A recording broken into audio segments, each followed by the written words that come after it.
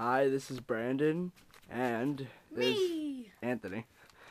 And this is our Rube-Golberg machine. Now, I'm going to explain how it works.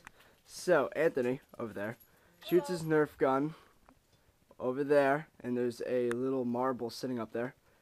It'll roll down, go off this ramp, roll there, and then hit a golf ball, which is supposed to be right there. And then it'll go down here, activate this, which knocks over this, activating the domino setup here, which isn't actually dominoes, hitting another golf ball into that basket over here, which would activate this pulley, which would pull up the box, which releases another ball down here, this tube, hits the switch, follow the wire, and it will turn on this fan, which will spin the turbine and charge a battery. And that's how it works. Alright.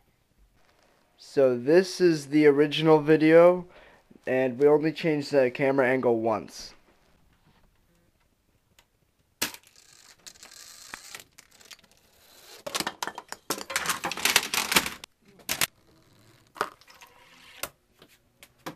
Hey!